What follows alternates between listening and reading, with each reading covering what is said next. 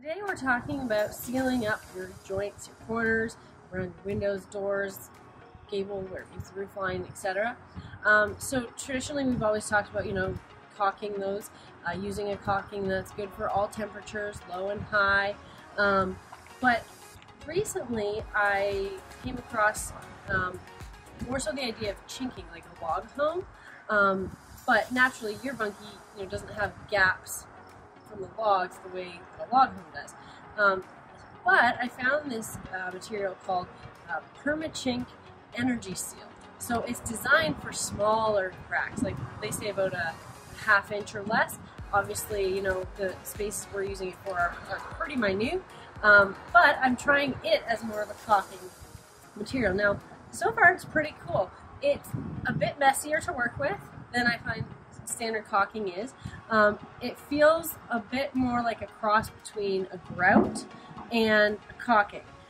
So when it dries, it feels kind of sandy, but if you push on it, it's still kind of elasticy. So the whole point behind that is that it expands and contracts with the wood in your bunkie. So it's going to apply just like standard caulking does. We'll zoom in here, we'll let you see how that is.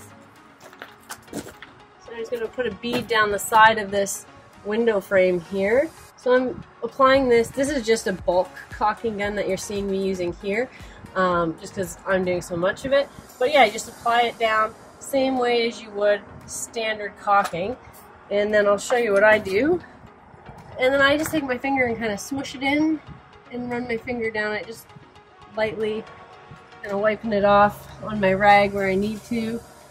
Just kind of making sure that it's fully on there. Just finish running it down here.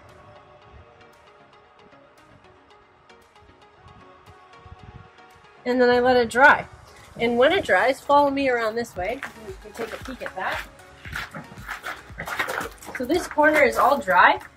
And again, it's got a bit of a texture to it. It's a little bit gritty, kind of like a grout.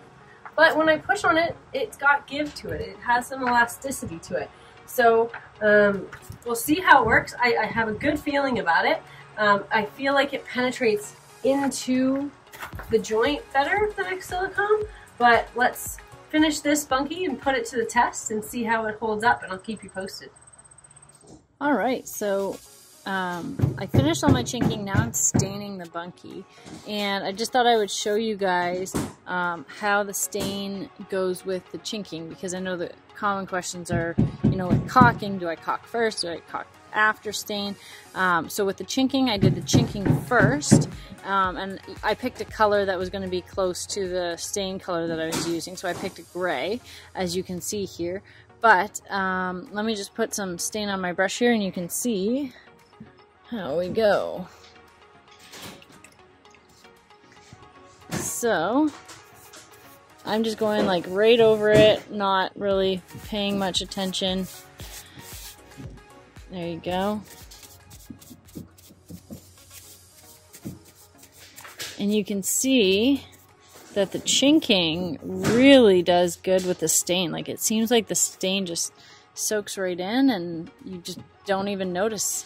So I'm quite pleased with it. It's definitely takes better to stain than caulking for sure.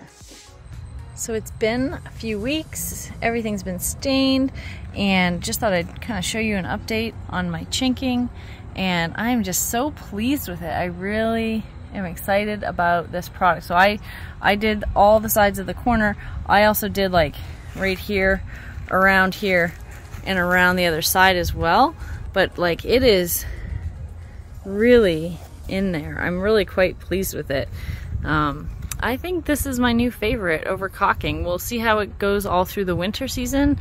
I'm excited to see, but so far so good. I'm really pleased with the result.